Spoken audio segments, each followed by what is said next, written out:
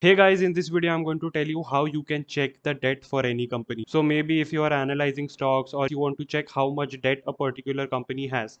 So how would you do that? So simply just go to screener.in. On the top you can see a search box. In the search box type any company, for example say I am searching for Reliance Industries.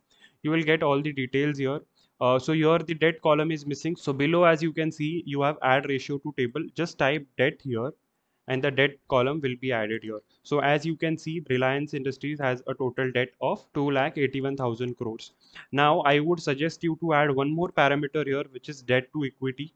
So debt to equity gives you a ratio of the total debt of the company as compared to the shareholders equity. That is a good measure. Why? Because irrespective of the size of the company, you are comparing the total debt of the company to the shareholders equity. So if the debt to equity ratio is greater than 1, which indicates that your total debt is greater than total shareholders equity. If it is close to 0, probably your debt is much smaller than your total equity value, which is a good sign usually. Now similarly you can search for any other company as well. For example TCS, if you search, now those columns are already added, so you need not add it again and again. So as you can see, the total debt is 7,800 crores and the debt to equity ratio is quite small, which is a good indication. Similarly for any other stock you can similarly search, like for Tata Motors.